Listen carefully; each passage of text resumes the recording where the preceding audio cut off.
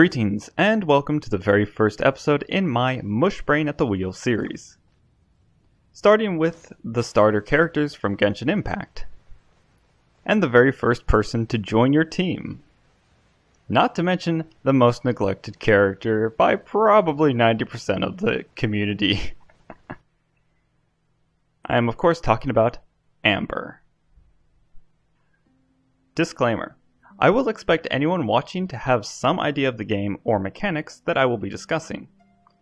I will explain things on a surface level if need be, but don't expect anything in depth.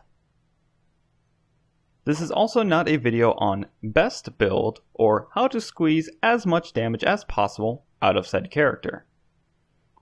It is simply a video series on personal taste, and I feel we need more of these here, for anyone and everyone who simply enjoys their own playstyle.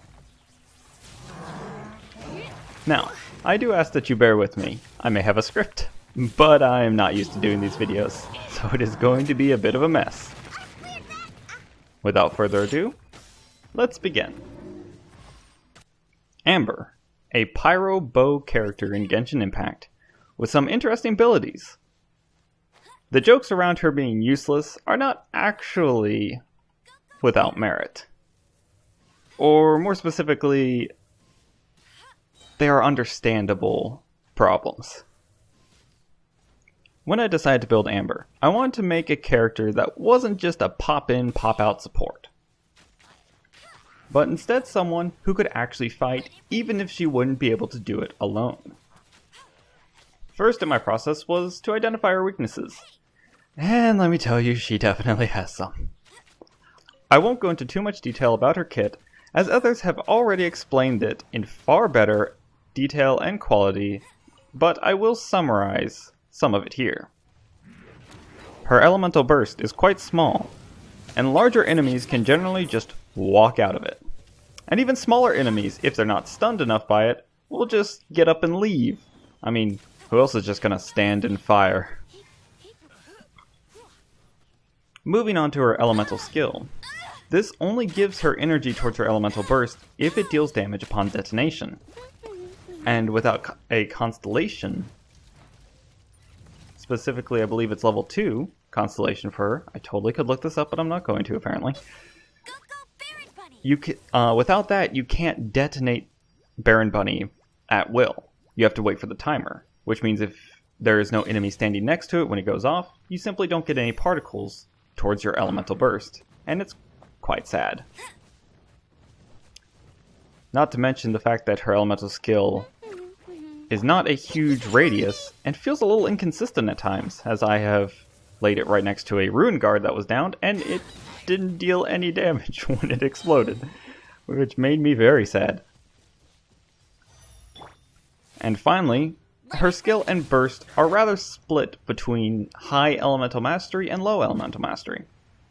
Or one benefits more from it than the other, I should say. For those who don't know, elemental mastery simply affects the amount of damage elemental reactions do. Higher elemental mastery, higher damage. It's pretty simple. The problem is, elemental reactions kind of have a cooldown at times. Like they'll happen, and if you keep hitting, they won't happen for a moment, unless you are constantly like applying the two elements, it seems. This is just Mush Brain watching and experimenting. So unfortunately, her elemental skill benefits greatly from a decent amount of elemental mastery, as it's a single explosion of pyro and does quite a bit of damage. So with elemental mastery, it does quite a bit more. Unfortunately, her elemental burst does not seem to gain as much of a benefit from elemental mastery, unless you are fighting an enemy that specifically has an element consistently on them, such as cryo slimes and similar enemies. Now on to the build. Starting with her elemental skill and burst, I thankfully have the Constellation for her skill, so I can detonate Baron Bunny by shooting it with the bow. And I have the bow from the Battle Pass, which allows me to group smaller enemies together when its ability activates. This helps mitigate both problems of Baron Bunny's detonation radius and her elemental burst, enemies simply walking out of it by trapping them where they are, essentially. I know I have a visual here showing you, but I don't have that visual up while I'm recording, so I'm rambling. Now, with the problem of her elemental burst and elemental skill dealt with, the next question was, what damage did I want to focus on? And so I was like, well, why not both? And then some.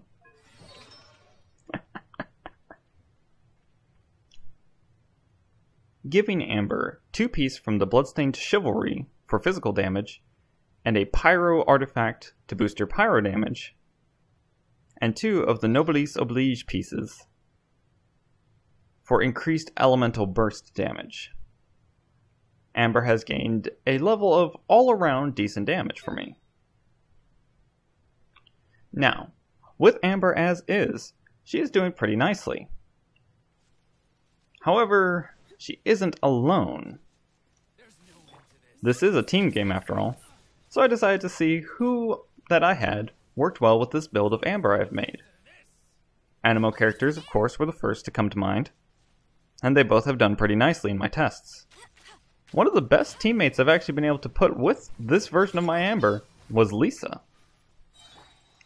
I'll talk more about her build in my next video, but to put it simply, Amber's able to pull the enemies together, release an elemental burst, and as both the fire rains down and I switch over to Lisa, I'm able to do repeated overload damage with this maneuver. And since overload likes to knock enemies back and throw them outside of a range, thanks to the fact that the bow keeps them grouped together, means they simply cannot escape. Amber is an often overlooked character, and for understandable reasons, but since I love a challenge, building Amber was a fun one. I hope you all enjoyed this video, and I encourage you to comment your Amber builds in the, well, presumably in the comment section below.